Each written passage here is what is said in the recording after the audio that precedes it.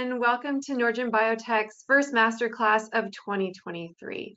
My name is Reagan Back, and I'm one of the senior product specialists here at Norgen. I'll be your moderator for today's webinar.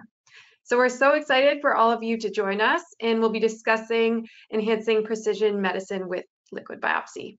So to start with, I'm going to launch a poll so we can get an idea of the sample types everyone is working with. So we'll put this up for a minute or two while people are still joining, and then we'll take a look at the results.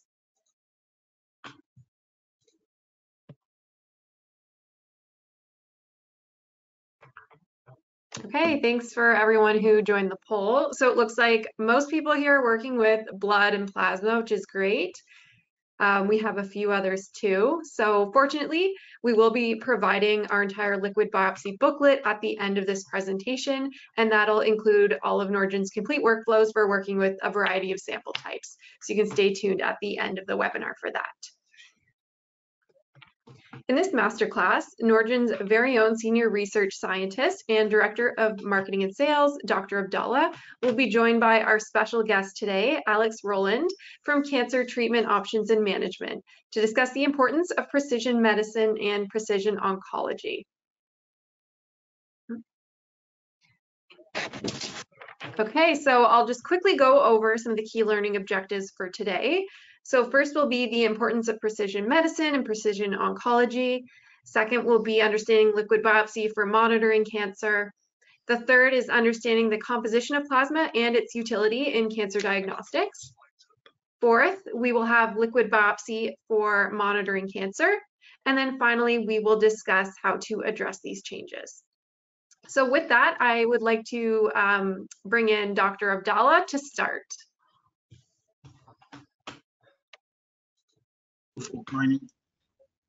Good morning, everyone, and thank you for joining today's masterclass webinar talking about enhancing precision medicine using liquid biopsy. Just brief introduction about traditional medicine and precision medicine related to cancer. Traditionally, cancer has been treated using the commonly used chemotherapy.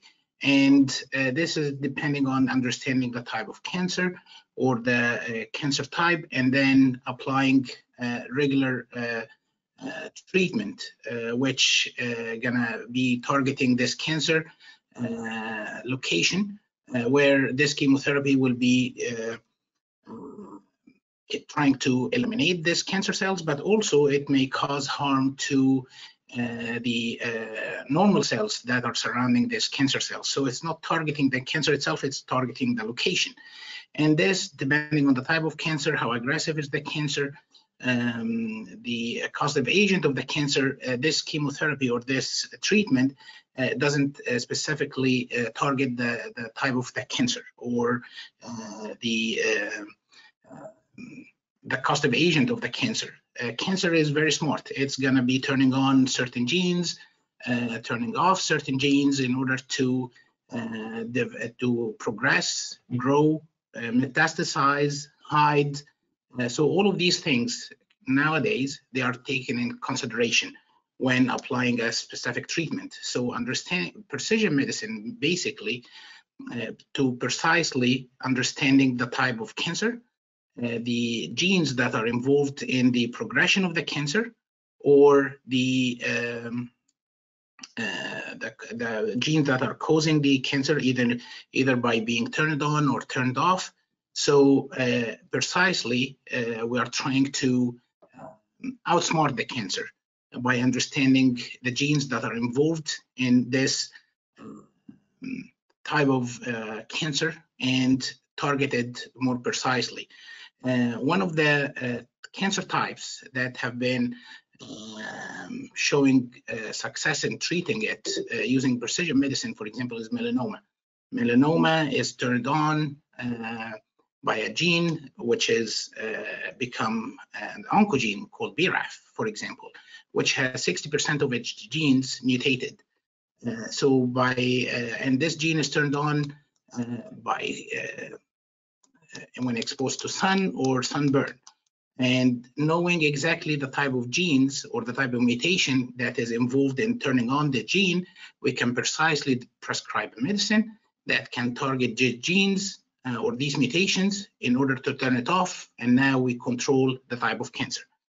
In order to understand the type of mutations within these genes specific to certain cancer, we need to understand the genomic alterations that happens to these genes. And this can be done through sampling from this cancer type. Next, please.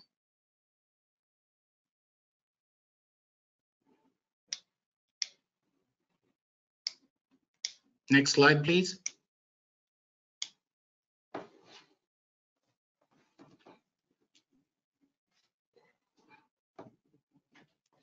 So to sample the sample or the cancer, we either go to tissue biopsy traditionally, where it is an invasive method of sampling the cancer. It's invasive, sometimes requires surgical operation, and it's high cost, not easy to obtain, and it's a long process time to obtain these cancer types. And most of the time, the evaluation of this tissue biopsy is not very accurate because it doesn't have the heterogeneity surrounding this sample type or this cancer. It is also difficult to tolerate this type of operation, which is acquiring a biopsy, a tissue biopsy during illness. And also it's difficult to monitor or regularly monitoring these cancer patients during treatment. Therefore, an alternative, a non-invasive alternative to tissue biopsy is liquid biopsy. Liquid biopsy is a minimally invasive sample to a completely non-invasive sample. Some type of these sample liquid biopsy, like plasma, which is minimally invasive, it requires collection of blood, or it can be urine, which is highly non-invasive. It could be cerebrospinal fluid. It could be serum, which also requires blood collection, amniotic fluid, saliva. All of these are liquid biopsy sample types that can be used to understand the genomic alteration of the cancer. It's easy to obtain, of course, less costly than a surgical operation in order to acquire tissue biopsy. The processing time is very short, low failure rate if it was collected properly. It has high tolerance during treatment. You can monitor treatment during the term or the period of treatment. You can have good prognosis or understanding the prognosis. Next, please.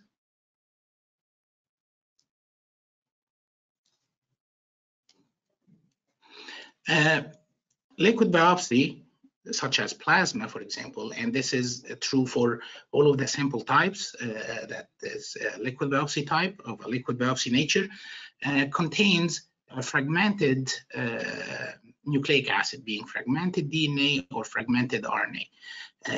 It contains RNA and DNA released from normal cells and DNA released from cancer cells, and we call them circulating tumor DNA. It is a very short fragments. My colleague here, Alex, will be going through all of these sizes and types. Also in the circulation or in the liquid biopsy, you can see circulating tumor cells, where if you can successfully isolate these circulating tumor cells, you can understand or investigate the genomic content of these circulating tumor cells. Also, a part of cell-to-cell communication, being human cells or normal cells or cancer cells, they communicate through extracellular vesicles. The most common one is exosomes, and the content of the exosomes contains messages where cancer cells will be communicating between each other, or the cancer cells will send some messages to a neighboring normal cell in order to convert them into a cancer cell. So in a liquid biopsy, you can get all of these information to study translocations, fusions, epigenetic patterns, differential gene expression, the amount of the cell-free DNA and cell-free RNA and exosomes in these sample types, liquid biopsy, is very low. That's why it is sometimes very challenging to obtain these type of cell-free nucleic acid from the different types of liquid biopsy. Next. One method that is currently used to study these genomic alterations in liquid biopsy is droplet digital PCR. And this is a suggested droplet digital PCR workflow for the understanding the genomic alterations in cancer from liquid biopsy. My colleague, I believe Alex, will go in details through the droplet digital PCR and their assays. However, it requires cell-free DNA purification, and in order to purify cell-free DNA from liquid biopsy, you need a very sensitive method to purify these very low concentrated, very short fragmented cell-free DNA. Also, you need a very good sample collection method in order to have these cell-free nucleic acid in a good integrity and in a good purity, because once you are purified the cell-free DNA from plasma, for example, you're going to go to a very sensitive downstream applications like sequencing or like droplet digital PCR, which requires very high quality genomic content.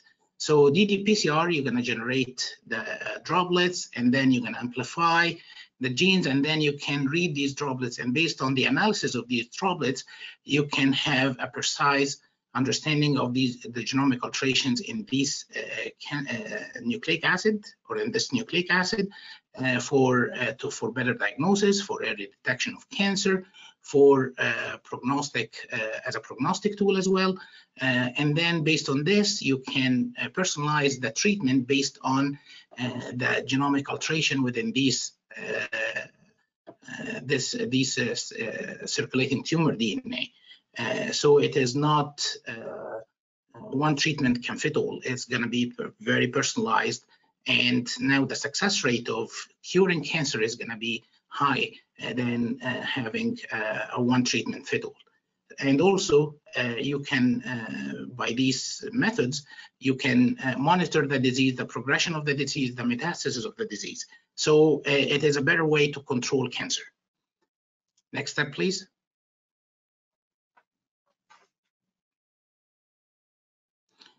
Norgen has a recommended plasma-based workflow that is very highly optimized and suits precision medicine and precision oncology, especially from plasma samples. We have highly optimized a collection and preservation tube that can preserve cell-free DNA and cell-free RNA in one tube.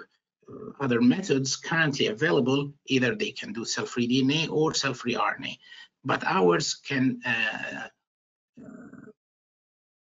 preserve the cell-free DNA and cell-free RNA and exosomes for elongated period of time, 30 days at room temperature, without any sign of significant hemolysis, especially during shipment of their samples. And this is very important for the quality of the nucleic acid that is going to be purified from these tubes. Following the collection and preservation, we have highly optimized as well our purification and isolation methodology for the purification and isolation of cell-free DNA, cell-free RNA, and exosomes. Unlike other methods on the market that are utilizing the silica-based technology, we are utilizing in our method our proprietary silicon carbide technology that is very sensitive for capturing very low amount or ultra low amount of RNA and DNA without any bias towards sizes or sequences. Our technology can capture nucleic acid in the single cell level without the use of RNA carrier, especially if you're going to be using sequencing. RNA carrier now is going to be problematic if you use that. Silica-based technology is not sensitive enough to capture very low amount of RNA without the use of RNA carriers. And if you didn't use RNA carriers, you are not going to be getting to the levels of the nucleic acid in such cell-free liquid biopsy. Normally, the cell-free liquid biopsy content of nucleic acid is very low. As I mentioned, it's in the picogram range, 1 to 100 picogram range, so it's very wide. There is no specific or typical yield that is going to be found in plasma or any cell-free liquid biopsy. That's why you need a very sensitive method that will capture all sizes without any bias, all sequences without any bias, silica-based technology, along with phenochloroform, which we don't utilize in any of our kits, tends to bind more efficiently large molecular weight nucleic acid on the expense of small nucleic or small molecular weight or small size fragments. Also, it tends to bind or have a bias towards binding sequences with high GC content, and they miss some of the small or RNA that has low GC content. Our silicon carbide technology doesn't exhibit that bias. So with the silicon carbide technology that is employed in our purification and isolation kits, combined with the collection and preservation device for the collecting plasma samples or preserving the cell-free nucleic acid, it is highly guaranteed that you're going to get the highest purity, highest quality, and highest concentration from these plasma samples. Following this, and in order to complete the workflow, we do have optimized our RNA library preparation kits, especially for the small RNA sequencing that can deal with ultra-low RNA inputs down to probably 60 picogram per microliter. We offer this as a service, and also we offer this as a product.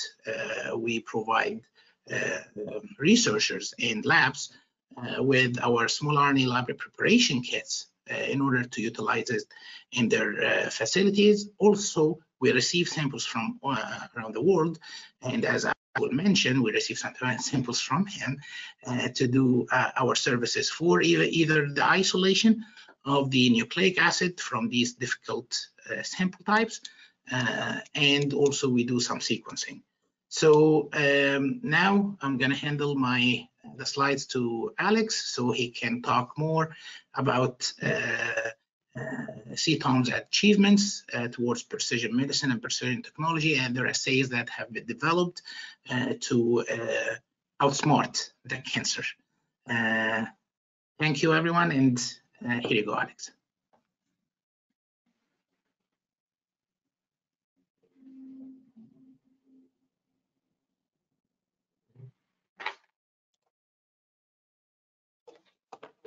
Computer.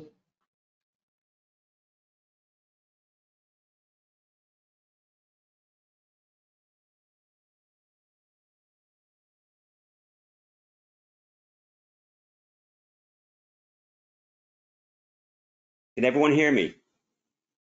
Okay, great. Well, thank you very much, Dr. Abdalla. I'm very excited to be here today.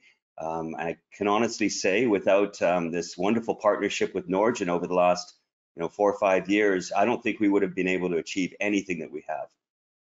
So I'm going to talk about what we've developed in our liquid biopsies and where things are going right now. Next slide, please.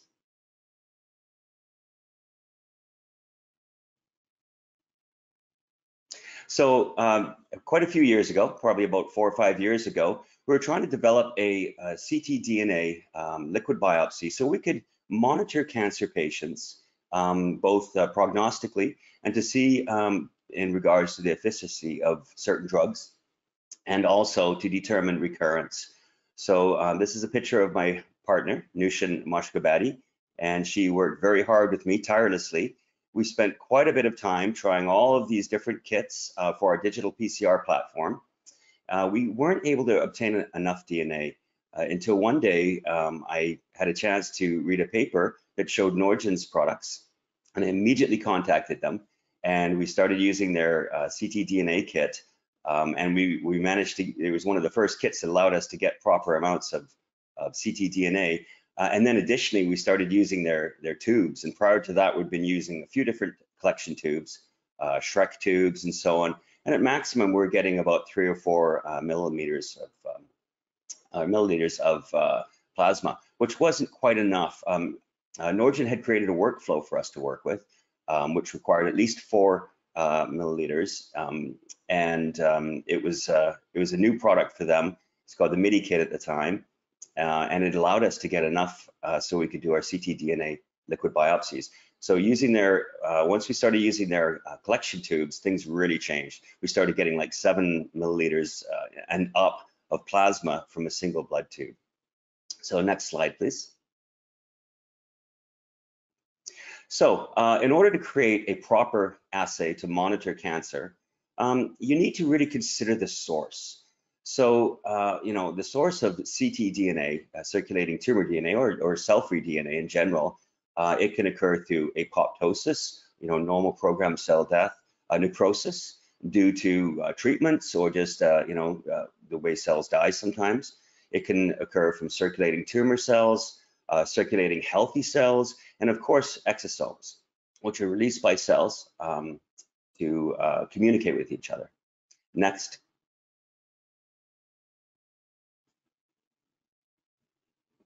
So in order to determine your source and determine where your ctDNA or your circulating or your cell-free DNA is coming from, it's important to consider the size. Size does matter here. And so when you have a cell that goes through the process of apoptosis, it usually releases circulating DNA in, roughly in the size of about 100 to 200 base pairs. Necrosis, due to treatment potentially, often leads to much larger fragments in the 10 kilobase range. Circulating tumor cells, interestingly enough, and I have the BRAF V600E variant here. So the V is the normal, the valine is the normal wild type, and then the E is the mutated LL, and this creates a situation of constitutive signaling. In short, the BRAF V600E mutation results in a change in the 4-dimensional conformational structure of the protein, and it stays attached to its signaling member. So if you notice here, I had the circulating tumor cell. The E is highlighted here because that's the mutation. So that allele is usually between 132 and 145 base pairs, whereas the wild type allele, which is the one below it, the V, is usually 165 plus base pairs. So this creates a great way of determining whether, what sort of sizes you want to optimize for.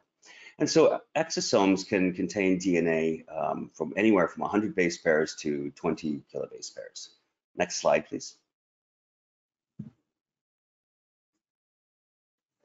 So here is a study that was done quite a while ago. Basically what it was is where they looked at the cell-free DNA from melanoma patients and healthy donors. And as you can see, the peak for the melanoma patients is around 145 base pairs, and then the healthy donors is up around 165. So what we're clearly seeing here is a selective size difference in DNA that's released from tumor cells versus the wild type. Next slide, please. So we tried many extraction kits, as I mentioned previously. We tried the EpiQuick, the CTOAM, the MagMax, XCF Complete. We actually also tried, most of them are magnetic bead based, but we also tried a couple of other silicone-based tubes that just didn't get us enough DNA to really work with. Can you go to the next slide, please? So this is from a study that I read. I believe it was about 2016 or so, or 2017, 2018. I'm not sure if this was the actual study or if this is the first study. I know there's a few studies done on this, but it compared the size fragments from all the different kits. These are all magnetic bead-based kits. And I noticed with Norgen that while it collected a variety of different sizes, it seemed to enhance the sizes we're looking for. In other words, the small fragments, the tumor ones. So it seemed to optimize that, and that's why, one of the reasons we decided to start working with this. It also produced a lot of DNA for us too. Next. So a little bit about exosomes. I'm sure you've all heard of them. They're the most exciting new development in cancer. It's a way that cells can communicate with each other. We believe that cancer cells set up metastasis using exosomes. So what's the connection with ctDNA? If you look at the internal volume of an exosome, it's not that big. It's very small. So when you think of the size of your typical DNA fragment, a tumor DNA fragment, let's say 145 base pairs is what we're looking for. You'd think, okay, well, how does an exosome carry that? Because given that size, it couldn't carry more than about 500 to 700 molecules. So if exosomes are more abundant in cancer and disease, which we know they are, and they're released by tumor cells when they metastasize, and we know that's true too, why don't they carry more DNA? Next slide, please. So once again, the data suggests that most ctDNA under 150 base pairs, and so that's tumor DNA, is associated with exosomes. So that's specific to tumor DNA. So how does this work then? Are exosomes and ctDNA really associated? Well, what we now know is that the DNA is attached to the outer membranes and the exterior of the exosomes as well, and also a little bit on the crown of the exosomes. Now, that makes perfect sense because membranes are often associated with free-floating pieces of DNA. DNA can pass through membranes, it can attach to membranes, but I think the most important finding is that exosomes have in their membrane, and you can look this up in Vesiclopedia, they have over 35 different DNA binding proteins. And so that really helps us understand how this works. So it's not so much that the exosomes carry the DNA, the circulating tumor DNA or the cell-free DNA in the actual exosome itself, but it's attached to the membranes and attached to the crowns, and it floats along. So we don't really know if the DNA is released with the exosome or if it's released at the same time and then it's attracted to the exosome membrane, or if the exosomes themselves pick up the circulating DNA. We don't quite know that. We assume that it's released at the same time, but what we now know is that circulating tumor DNA is attached to the exosomes. And what's important there is these exosomes that are going to be released from a tumor cell are going to be a representation of that specific cell. And as you know, tumors have massive amount of heterogeneity. So if one tumor cell has a certain set of mutations and a certain set of different overexpressed genes, that's going to be found and represented in that specific exosome. So if you cast a wide net and you're getting exosomes from the blood, there's a good chance you're going to capture a lot of the heterogeneity of a highly metastatic cancer. So next slide, please. So a little talk about digital PCR. I'm sure you've all heard about it. Basically, the technology for digital PCR, it used to be, well, I mean, a lot of companies use little bubbles, and the PCR reaction occurs in a bubble with a piece of DNA and all of the reagents. We use a chip-based technology. It basically has 20,000 different wells. It's from Thermo Fisher. It's a great technology. And it uses the TaqMan probes, as you probably know. TaqMan probes can be custom made. You can order them yourself. And typically TaqMan probes have two different fluorescent dyes. They use a dye called VIC, which is red, for the wild type allele. And then they use a different dye called FAM for the mutated DNA. And then so what happens basically is you tag the DNA and then you lay it onto the chip, and then you do the PCR reaction in a flat block PCR machine. So the theory is that each well, 20,000 different wells, each well is going to contain at least one allele. It's either going to contain the wild type with the VIC or the mutated allele with the FAM. Now, sometimes what happens is you get two different alleles in, you can get a Vic and a FAM in the same well. And what happens then is you get a green color. And if the well is empty, you get an orange color. So I'm going to show you some examples of that. Next slide, please. So here's a perfect example of a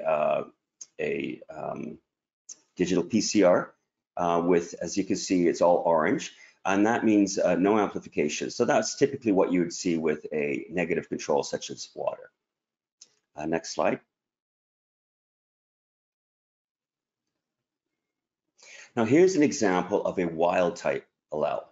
And so in this case, it was the normal version, the healthy version. And on the left, you see the no amplification. That's the wells that have the water. And then on the right, you see the Vic, which is a wild type. And so there's roughly about 2,093 different wells filled with that. And so this is typically what you will see from a healthy person. You won't see any FAM because the FAM tags the mutated allele. And you'll typically see a ratio like this. Now, I do have to say, prior to using the Norgen products, we were from a healthy donor, we were probably getting about maybe 200, 300 VICs. And once we started using the Norgen products and using their flow with their tubes and their extraction kits, we immediately started getting in that 1,500 to 3,000 range for VICs. So it was great to see that. Next slide. So what we also do is we create a positive control. And so we run in total, we run 7 different chips. We run a negative control of water. We run a what's called a Ceph, which is a previous slide you saw. That's actually a human genome that we know doesn't have any of the mutations we're testing for. And then we create, what we do is we sequence the individual and we look at the DNA surrounding the mutation. So about 150 base pairs, under 150, it's about 130 base pairs. And what we do is we create a probe that is exactly the same as the mutated allele in that individual. And we get a custom-made DNA string done. And so yes, you could do that. I'm sure many of you have done this before, get a custom-made DNA. You just submit the sequence and you get this string back, and it's a couple $100. So in this particular case, this is our own custom positive control. And as you can see, we're getting a nice amount of the FAM, which is a mutated allele. And we want to have concentrations that are fairly similar. And so this is a good example of that. This worked out fairly well. Next slide, please. Now here's a case of a patient with late stage cancer. Unfortunately, the patient passed soon after this. And as you can see, the FAM is incredibly high compared to the Vic.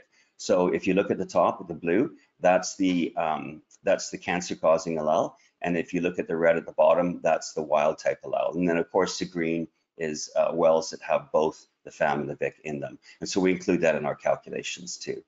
So, in this case, it was incredibly high. The patient, I think it was like about 45% in the blood. And so obviously that's a fairly advanced stage. Next slide, please. So I'm going to give you some examples here of how we've used this in monitoring cancer patients. So this is a cancer patient that came to us. We did tumor DNA sequencing. We didn't find too many targetable mutations. We didn't really find too many mutations that were what we call an early progenitor. So if you want to have a good monitoring gene, you want to pick one that's one of the first 4 genes that is involved in transformation. As you know, I'm sure transformation involves at least 4 altered genes in humans, 3 in mice, because mice have activated telomerase. You want to pick one of those early mutations, KRAS or BRAF or something in the PIK3KA or RAS pathway, or also a tumor suppressor gene, because those are also involved in early transformation. In this particular case, we couldn't find any, but we did find this variant of unknown significance. So a variant of unknown significance, I'm sure you've seen them all before. Basically, that's just a mutation that is in a gene involved with cancer, but we don't quite know if there's enough evidence to say that it's pathogenic or not. So what we do is we do a fairly extensive workup. We use about 10 or 12 different online modeling programs I'm sure you've seen them before. There's many different ones. And then we also do sequence conservation. So we will look at this position in this gene, and we'll do sequence conservation over a bunch of different mammals and a bunch of different primates, which are our closest living relatives. And the concept there is if any change at that base pair was allowed over evolution, from mammals and primates, then it's probably not a pathogenic mutation. However, if it's highly conserved and there's no changes in that base pair all the way through evolution, then we have a good idea that that's probably a pathogenic mutation. So in this particular case, we call it an in silico analysis. Our in silico analysis concluded that this is more than likely a pathogenic mutation. So we started trying to use it to monitor this patient. And so if you look at the far left in October, we ran the test and we didn't really see anything. And that was very similar to CT scans and the standard blood work. And then all of a sudden the patient started developing a increase just over 5%. Now you see the error bars there. That's the 95% confidence interval. It's very important to have that. So we do 4 different chips. And so if one chip gets more of the FAM or the VIC than the other chip, we want to have an average. And so that's where the 95% confidence interval comes in. And that's where the error bars are. So you want to look at the error bars too. You don't want to just look at the size of the expression or amount concentration there. And so what we did in November is we showed this to his doctor, and the doctor put the patient on an EGFR inhibitor. And as you can see, over time, it worked quite well. And it worked for quite some time, and then it started creeping up again. And so once again, we got the doctor to put the patient back on the EGFR inhibitor, and they got a continued response from that. Next slide. So this is an example of a patient that came to us a few years ago, a very late stage estrogen positive breast cancer. The doctor had done everything he could. He had tried every single drug and he was just out of options. And so the patient said, I want to try DNA sequencing to see if there's anything we can do. So we sequenced her genome and we found that she had a PIK P1047L mutation. This is an activating mutation, causes constitutive activation of the PIK pathway.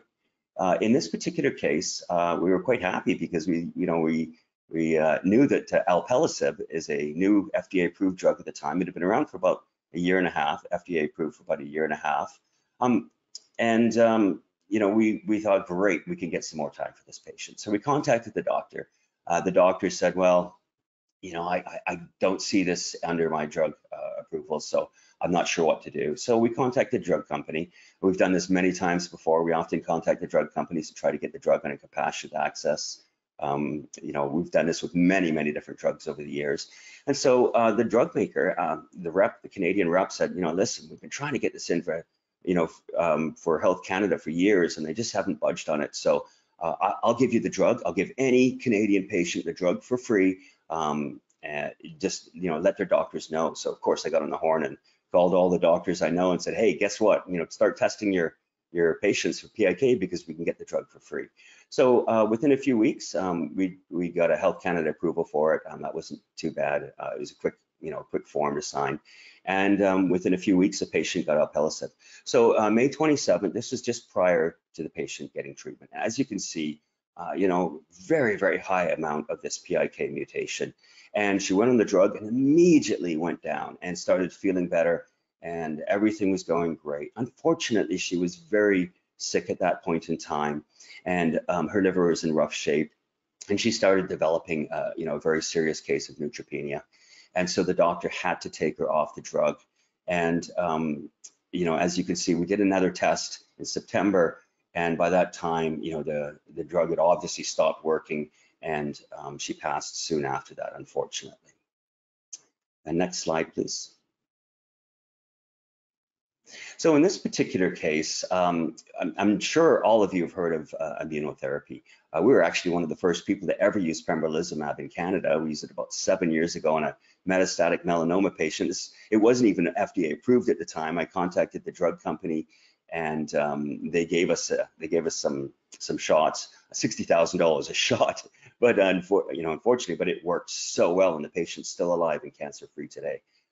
In this particular case, this patient called me up and said, "Hey, listen, my doctor wants to take me off immune therapy. I feel great, but he says I'm progressing." And the doctor had done a PET CT, which is the gold standard for detecting cancer because it looks at metabolic activity. It doesn't just look at shapes and shadows. It actually tells you whether a specific lump is metabolically active based on the amount of the FDG that it uptakes. And it can tell you if it's necrotic too. So we love to use PET CT. So the patient had a PET CT. Now, there's a phenomenon known as pseudoprogression with immune therapy. These are PD-1 inhibitors. And so what can happen is it reactivates the CD8 positive T cells within the tumor. Basically, when you take a drug like pembrolizumab, it blocks a PD-1, so it blocks the overexpression of the PD-1, and so therefore the CD8 positive tumor infiltrating lymphocytes that are actually inside the tumor but have been shut off by PD-1 from the tumor get reactivated, and they start multiplying. Now, tumor cells and immune cells use a lot of the same resources, and so if you do a PET CT and you have an active immune system inside of a tumor that's killing the tumor, the PET CT is going to look hot. It's because the immune cells multiplying will take up, and their high biological activity will take up a lot of the FDG. So that's what we call pseudoprogression. And often what happens is you'll see the patient go on their immune therapy, and all of a sudden a bunch of new lumps will show up, and the other lumps will get bigger. And once again, the PET CT will show that it's hot. So often the new lumps are from micrometastasis, who are too small to be seen on imaging. And then when they get bigger and blown up by the immune system, now you can see them. So this patient had been on immune therapy and she had felt great. And a doctor wanted to take her off and said, you're progressing, it's not working. So she had a KRAS G12D alteration. That's an activating mutation, very common one, often found in non-small cell lung cancers. So we looked at the level of that, and we saw it was incredibly low, as you could see, well below, 2%. And so we contacted the doctor and we said, listen, we think this patient is still responding to the drug. We think what you're seeing is pseudoprogression. And sure enough, the patient remained on the immune therapy. The doctor took a chance. I really appreciate that he did that. And sure enough, it ended up being pseudoprogression. And the patient ended up being on treatment for another 2.6 years, which is great. And then obviously the immune therapy stopped working and they had to do different treatments. So this is a great tool for detecting pseudoprogression. And we've been using it for that for quite some time now. I think this is an opportunity here that the medical system has really missed, because this is really the only tool that you can use to determine pseudoprogression. And pseudoprogression is a huge problem in treatment with immune therapies. Next slide, please. Now, here's a case of a high-grade neuroendocrine cancer patient. So initially, the patient, we did a fairly extensive molecular workup on the patient. The patient didn't want to do chemo. They were very resistant. They were into alternative therapies. And we took a sample of their KRAS G12 activating mutation. And as you can see, it was 22% before they got treatment. And we, part of our molecular analysis, we did a workup using RNA expression. And we found that the standard care chemotherapy drug for this patient would work really well. And so we were able to convince the patient to give it a try. And as you can see, we got an instant response. Their tumor dropped right down to nothing. And it stayed low for many, quite some time. And then later on, August 2021, the patient started getting a recurrence just after that, December.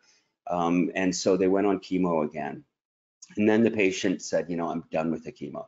I want to do something else. So there were some studies showing that with high-grade neuroendocrine cancer, if you use dual immunotherapy, a PD-1 inhibitor and a CTLA-4 inhibitor, I think it's about 35% of patients got some sort of response. A lot of it was stable disease and partial response, but it was something that the patient could do, and they just weren't into doing any more chemo. So what we did was we got them on this dual immune therapy, and they started. They reported feeling great and everything. And sure enough, they started showing signs of progression. And so, they wanted to see if it's pseudoprogression. And so as you can see on the far right, we tested their KRAS G12D mutation, and unfortunately it was not pseudoprogression. It was true progression. The patient wasn't responding to the immune therapy. And so, we're able to get the patient off the immune therapy, which is very costly. Ipilimumab and, a PD-1 inhibitor together can have a lot of side effects, but also it's a very costly combination. So, we were able to show that, okay, this combination, while we were hoping it would work, it's unfortunately not working. And so then they had to go back on chemo. Next slide, please. So what have we learned? And I think this is a really exciting time for cancer with exosomes. So one thing we've learned is that active cancer cells, in other words, ones that are going through metastasis, and if our goal of ctDNA is to identify whether a patient is responding or not. So we want to know our ctDNA test is specific to metastasis and activity. We don't pick. We try to focus on not getting DNA from apoptosis or necrosis or circulating tumor cells, and that's how our assay is very different from most other liquid biopsies, because they don't typically focus on that. They just take all of the DNA and tell you what you have. So they're more of a discovery-based test, whereas we are a monitoring test specifically. Our test is not good for discovery. So what we know is active cancer cells release ctDNA, circulating tumor DNA, specifically under 150 base pair range via exosomes in order to spread that DNA. And we have seen lots of data to suggest that that healthy cells could take up this DNA and actually get converted into tumor cells, almost like a vampire process. This happens. And the other thing we learned from this is that not only do these exosomes spread activating oncogenes, but they also spread tumor suppressors. And so an alterated tumor suppressor can actually be used in the sense to cause metastasis and spread, rather than just what we traditionally thought was they were just involved in risk factor and increased mutational burden. But now we know that they're actually being used by cancer cells to actually metastasize. The other thing we found out is that healthy cells release high levels of healthy DNA via exosomes in response to circulating tumor DNA. Now, this is a phenomenon we've noticed where we've seen increased VIC in patients right before they get a recurrence. And it's like the healthy cells are trying to compete by releasing healthy exosomes to outcompete or dilute the tumor exosomes. I think this is going to be an exciting area. I haven't heard anybody talk about this before, and we're not sure that that's actually what's going on. But I'd like to postulate that theory and put it out there. So if anyone wants to do some work on that, I think this is something that should really be looked into. This potential competition of exosomes as a way of our bodies fighting cancer. So the other thing, our test is specific to disease-causing process and is not confounded by DNA released from other sources like circulating tumor cells, apoptosis, lysis, etc. Next slide. So the clinical benefit of exosome-associated liquid biopsies, they can be used to determine drug response within 8 to 10 days, rather than standard care, which is serial measuring of certain lumps over a 4-month period of time using a CT scan or MRI or something, or PET CT. And so having the ability to test whether a drug is beneficial or not within 8 to 10 days of starting it has huge implications in cancer. I think doctors are going to be much more willing to try a drug if they know they can find out if it's working right away or not. Also, standard imaging for CT scans and so on, it's not really biologically conclusive. So this process can greatly reduce the cost of drugs and prevent patients from taking the wrong drugs. Number 2, it can be used to determine pseudoprogression for immune therapy. Number 3, it can be used to detect emerging treatment-resistant mutations. Classic example is the estrogen receptor 1 mutations in advanced breast cancers. what can happen is the estrogen receptor can get mutated, and therefore, the SERDs and the SERMs, won't be able to bind it anymore. Selective estrogen receptor modulators and degraders won't be able to bind it anymore because it's altered its structure. And then 4, it can be used to detect increased copy number variation. I think a classic example of this is, the HER2 expression. And so we know that, in some cases of, let's say, estrogen positive breast cancer, patients will have like a very low HER2 as well. They'll have like let's say a 1+ HER2. And then over time, what can happen is that can go up to a 2+ or a 3+. And so you get this cross balancing between the estrogen and the HER2 receptor that we believe is actually a lot more common in cancers. However, if you're using a monoclonal body such as Herceptin or pertuzumab, you're not going to be able to bind or you're not going to be able to really greatly affect a HER2 low. So if you have a 2+, that means a percentage of the tumor cells are going to have expression of the HER2 receptor, but not all of them. And so obviously a drug such as Herceptin, a monoclonal antibody, is only going to affect the ones that have that receptor, and it's not going to affect the ones that don't have it. So until now, HER2 low has kind of been ignored. However, we now have these wonderful drugs, these conjugates that are an antibody or typically a small molecule that is bound to a chemotherapy molecule. And a classic example is TDXD. It's a new drug. Basically, it's the antibody that binds to the HER2 receptor, and then it's a conjugate, and it releases the chemotherapy compound into the cell, but it also has what's called bystander effect. It kills the neighboring cells. And so this drug is just knocking things out of the park in HER2 low patients. So HER2 varies throughout tumors, within the same tumor, and through the course of the disease. And so this test can be used to detect copy number variation changes in HER2. And there's other genes that can happen in EGFR, PIK3CA, MET, lots of other genes that can happen. And so it's a great tool for detecting copy number variation changes, both within a single tumor, between tumors in the body, and through the course and changes throughout the course of the disease in response to treatment. Next slide, please. I'm going to have to speed it up here. I'm almost out of time. So where are we now? Well, Norgen's knocked it out of the park for us. They've allowed us to go to the next level.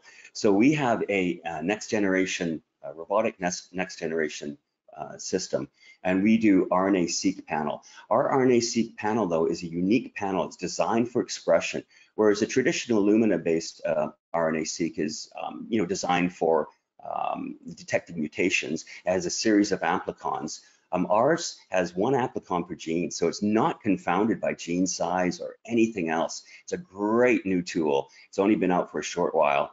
And so we use it to look at expression. And so with Norgen's help, and we've gone back and forth quite a bit, but they've been able to get us enough RNA from exosomes. They've been able to purify exosomes in cancer patients for us, and get enough RNA. We convert it to cDNA, and then we do an expression. And so we look at 22,000 or just under 22,000 transcribed RNAs. And so these are, these are genes, these are oncogenes, these are tumor suppressors, these are short, long coding RNA, short coding RNA, pRNA, microRNAs, lots of different types of RNAs. As you know, most RNA is transcribed. Pseudogenes, processed pseudogenes are an important thing.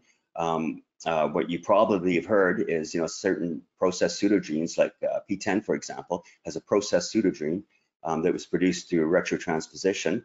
In other words, it's got the gene, it just doesn't have the mechanism to turn it on. That's what a processed pseudogene is. So what these do is these often act as a decoy for microRNAs that would normally be used to shut off the P10. And so when patients don't have this processed pseudogene of the P10 tumor suppressor gene, then the microRNAs are able to shut down the P10 much more easily. So these processed pseudogenes are an important thing. We want to know if they're expressed because, and then there's also antisense genes that can, bind to the RNA can bind to the gene. It's complementary and it can shut the gene down. So what we've done is we've created this panel. Now we've also had to create a library because we can't use the databases for RNA expression. So we've created this library of different DNA or expression levels of different genes from different tissues using the same methodology. Next slide. So since each tissue has its own different normal expression level of these coded RNAs, what we do is we have a panel of all of the tissues for female and all of the tissues for males. We've looked at the normal expression level using this panel, and we look at 344 different targeted long coding and short coding RNAs and genes. Out of that, 85 of them are have targeted drugs such as PIK, EGFR, TROP2 for sacituzumab govitecan, for example. And we've created this test, and it looks at the relative expression level. So it allows us to potentially predict if a specific drug will be effective in a specific tissue or not, based on the relative expression of that tissue in comparison to the expression we've detected from the exosome RNA. Our statistics right now we're using is STAT1 and STAT2 that are commonly used in overexpression. One is the average, the other is the highest peak. Next slide, please.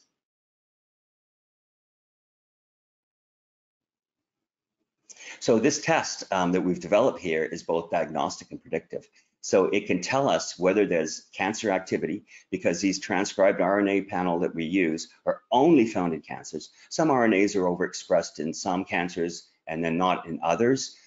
We used a panel that was only expressed in cancers. And so we know if we see these at a certain level, we know there's cancer activity going on somewhere in the body. So our current data so far shows that we can detect previously undetected cancers in active healthy individuals.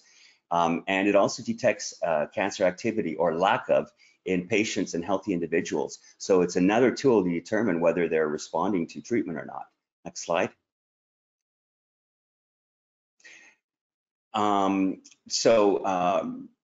One of the limitations of this are RNA expression from exosomes is exosomes are typically only released in sick individuals. We don't see a lot of exosomes in healthy people. So with our test, when we gather the RNA from the exosomes in a healthy individual, the test usually fails. And that's because we have, a large panel, just under 22,000 different probes for RNA expression and sequencing. And we require at least 5 to 6 million reads. So typically, if we have a healthy individual, we'll only get, maybe 2 or 3 or, 1.8 million reads from the exosome RNA. And then we know that that person doesn't have cancer because there's just not enough, RNA for a diseased situation.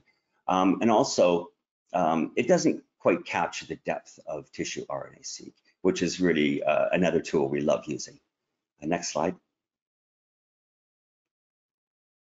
And so here's a perfect example of some of the cases here. And so what we've done is we've looked at a variety of different cancers here, different cancer patients. Some were on treatment, some were responding, some weren't responding.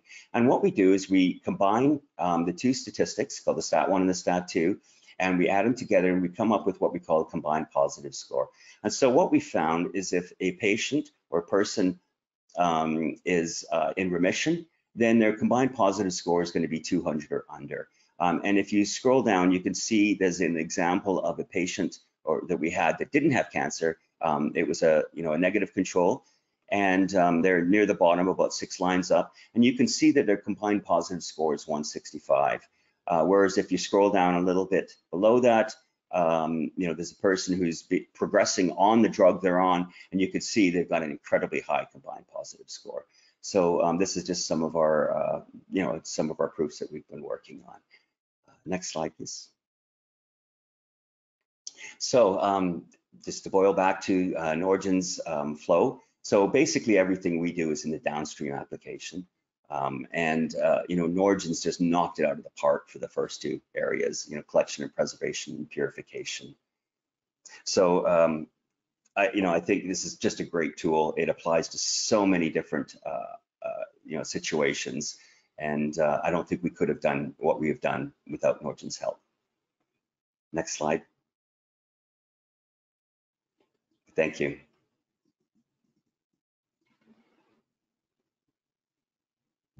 Thank you so much, Alex, for joining us today, and Dr. Abdalla as well for those wonderful presentations. So now, in a minute, we're going to move into the interactive Q&A session. So we'll give everyone a few seconds to enter their questions in the chat box. If we don't get to your question today, we'll make sure to follow up with you very shortly by email. And I'd also like to note that if you're interested in downloading the Liquid Biopsy Solutions booklet or any of our supplementary material, you can view those in the Handouts tab on your viewer. Okay, so we will just give it one more minute here for the questions to come in.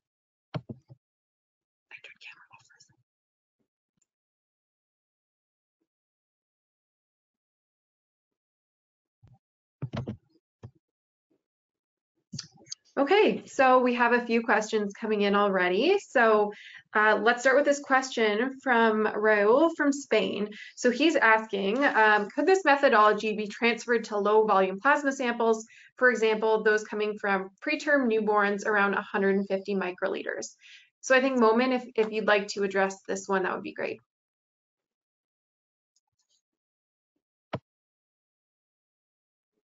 Thank you for the question. And yes, it can be transferable to very low amount of sample or very low volume of sample. We have optimized our purification methodology, which is silicon carbide based methodology, which is a spin column, regular spin column that contains our silicon carbide. It can isolate or purify small RNA or cell-free RNA from as low as 50 microliter of plasma. And we optimize our procedure in order, if you are using very low sample volume, you can elute in as low as 10 microliter of RNA, which is gonna be very concentrated and very clean. So yes, you can do this, as well as for the collection. You can collect from as low as 1 ml of plasma up to 8.4 ml of plasma in our tubes. The only thing that you need to do if you are collecting less than 8.4 ml of plasma, which is the capacity of the tube, is that you have to fill up the volume of the tube before plasma collection to a specific volume in order to get rid of or to dilute the preservative or the chemistry before the purification of the RNA, in order not to co-elute any of the component of the preservative itself or the chemistry with your RNA, so you have clean RNA. We are working currently with a project with one of our customers through our services for the collection and the isolation of RNA from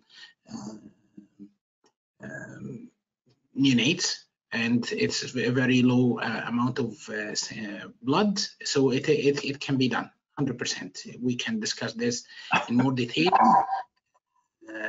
your project in more details, and then we can help you with it.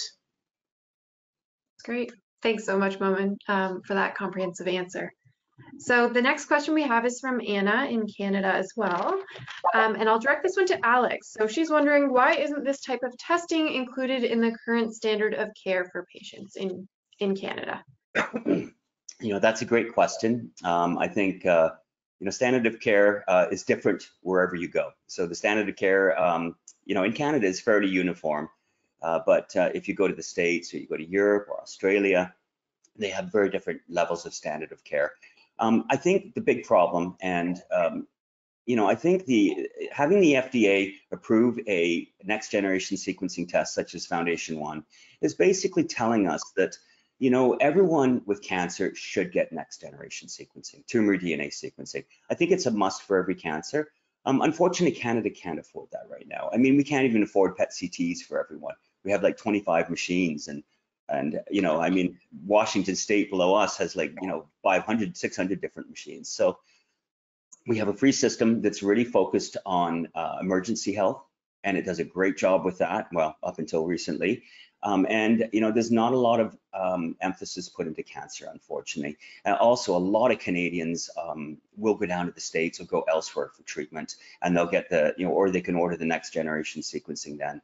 I see this as changing, but it has to, I think it's going to be part of the future, but it's just not here yet in Canada. Okay. Thank you so much, Alex. And our next question, this one is also from Moment. So we have Felix from Spain asking, how does time and condition of sampling and human variability, circadian rhythm, etc., affect results in the profile you're going to see?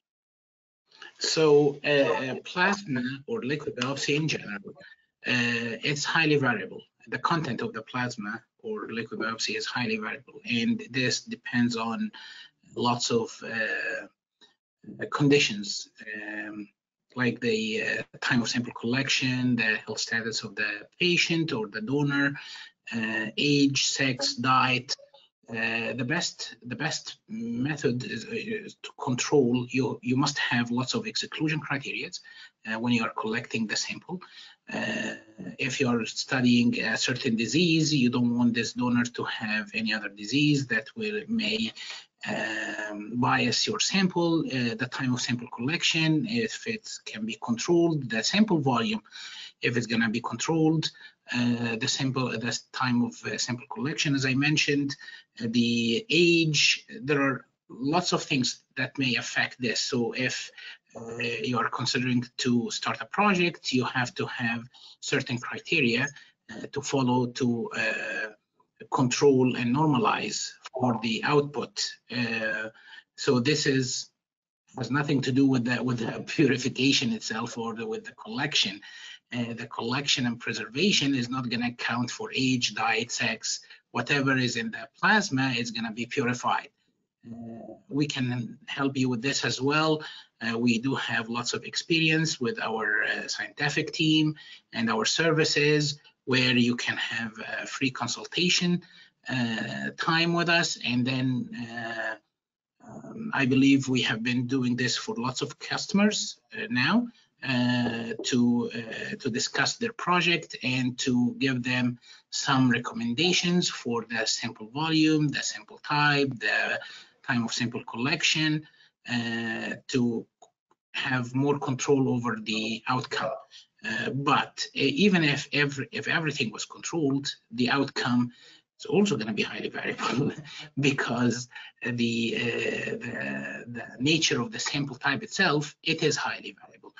The good thing about our collection and preservation and isolation, that is going to maintain the profile of the nucleic acid at the time of sample collection without any cross-linking. For example, we don't use any fixative in our plasma preservative. So this is going to be very good for the quality of the DNA. Unlike others that use sometimes formaldehyde or some sort of fixative, which will affect the outcome. Our purification doesn't have a bias, so it's going to be whatever is in the sample at the time of sample collection, you're going to recover it. Prior to this, it needs some consideration first for the type of sample collection and age and diet and sex and some exclusion criteria to exclude any factor that can affect or bias the sample, the outcome. Thank you. Thanks, Moment. And actually, we have another question just came in from Lydia that maybe you can add to. She's wondering how Norgen's tubes actually work to preserve the cfDNA, cfRNA for 30 days. So I think some of the more technical details there. Good question, thank you. So our chemistry is a very unique chemistry. As you see, it doesn't preserve one type of nucleic acid, it preserves everything. So the chemistry itself has been optimized where once the blood come in contact with the preservative, the chemistry will gather all the cells and form a clot-like structure. It's not clotting, but it's a clot-like structure. So the cells now gather together and will move in the tube during transportation as one big structure. So the cells are not going to be hitting each other, causing hemolysis and the release of the nucleic acid in the plasma. as Alex was mentioning, these the ctDNA, for example, they are very short fragments and they are found in very small concentrations. If the cells release their nucleic acid content, then this cellular nucleic acid content may mask the low abundant ctDNA. So with our chemistry that prevent hemolysis, prevent the release of the genomic DNA or the genomic content or the nucleic acid content in the plasma, first of all, will give you the highest plasma volume recovery, which is between 5.5 and 6, sometimes 6.5 ml of plasma, with or without shipping. In addition to this, the purity of the plasma is going to be high enough in order to have a good quality nucleic acid, and this is for 30 days at room temperature. Unfortunately, the chemistry itself is proprietary. I cannot disclose the component, but it's a very unique chemistry. It's completely different from the chemistry that is on the market right now with in different sample preservation devices. Great. Thank you so much, Mohamed. We have a good question here from Miran. So maybe, I don't know if both of you want to speak to this, but they're asking if it's possible to use liquid biopsy for screening programs for early cancer detection. I can answer that. Yes, most definitely. I think it's one of the best tools for that. It allows you, I mean, imaging like CTs and so on, they kind of have a limit of about ½ centimeter, you know, a few millimeters. And they don't necessarily show biological activity. If you're looking for the hallmark features of cancer, such as mutations that only occur in cancer, like, you know, activating mutations, you can detect these at a very small amount. I mean, even our chip-based technology, it detects, in theory, it detects one piece of mutated DNA out of 20,000. And that's how many wells it has. The reality is it's actually probably more like about 18,000 wells that are usable. But yes, by all means, our data shows that we could detect it actually probably about 6 months prior to a lump being seen on imaging.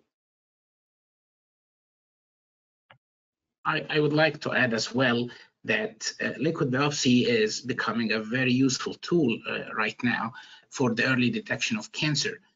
During our services and the number of researchers and labs that we are dealing with, they are using a variety of sample types like urine, cerebrospinal fluid, plasma, for the early detection of cancer. They are conducting some clinical trials, and we are performing some of these experiments for them with our services team. And the type of sample or the liquid biopsy sometimes doesn't have anything to do with the location of the cancer itself. Some people, they are using urine for the early detection of brain tumors, or plasma for the brain tumor. Personally, during my PhD, I was doing liver cancer biomarker, early detection of liver cancer from urine. So it depends on the feasibility of the study, what you need from the liquid biopsy, and as I mentioned earlier, to have all the possible scenarios to control the sample collection, and in order to get the desired outcome. So liquid biopsy itself, yes, it can be used for the early detection of cancer, depending on what you want to do with it. Thank you. Thanks. Yeah, so we're getting a lot of great questions today. I think we'll do one more, and then if we haven't had time today to get to your question, we'll make sure we follow up with you by email. So to end it, we have a question from Amber, and she's asking, is it important to differentiate the exosome, cfDNA? How feasible would it be? So Momin, maybe you could speak a bit to the difference between exosomal RNA, cell-free DNA, and the different components there that you're going to find. I thank you so much. I think also Alex can discuss this question with me as well. So cell-free DNA or plasma, in regards to DNA, it has very short fragments of DNA, around 140 to 200 base pair. The size, of course, of the ctDNA, as Alex mentioned, is a little bit smaller than the normal cell-free DNA. So this is the type of DNA in the plasma. Exosomes and other vesicles may contain DNA. There are apoptotic bodies. This is another type of extracellular vesicle. There are ectosomes. There are the exosomes, and as Alex mentioned, the DNA is located on the surface of the exosomes or attached to the exosomes. And so these are the different types of the DNA in the plasma. With our technology, you can either get total cell-free DNA from plasma using one of our kits, which is the plasma serum cell-free DNA kit. This will give you everything in the plasma being exosomal or attached to exosomes, or freely circulating in the plasma as a protein-bound DNA. Or if you want to differentiate between them, you can purify exosomes, as we do with Alex. We do the purification of exosomes separately as an intact exosomes, and then out of this we do the cell-free DNA or the DNA isolation. But in order to segregate both away from each other, currently it is not feasible. What is feasible related to this is the RNA. We do have a method or a procedure that can get you the cell-free RNA, which are that protein-bound RNA outside the exosomes, and in one elution or in one elution separated from the exosomal RNA. So now you're going to have from the same sample two different elutions using the same method. One contains the RNA inside the exosomes, and one will contain the RNA outside the exosomes. This is as a two-in-one kit. But for the DNA, you have to get only the total cell-free DNA that includes the protein-bound DNA outside the exosomes plus the DNA on the surface of the exosomes, or get the exosomes intact and then get the DNA out of it. Alex, if you want to add anything to it? You know, I think you've summed it up perfectly there, Dr. Abdalla. The only thing I would just say is size matters. Mm-hmm. Well, thank you both so much today for speaking, and thank you everyone for attending. Our next webinar will be on March 22nd, and stay tuned for announcements on that. We hope to see you there. Thank you, everyone. Thank you.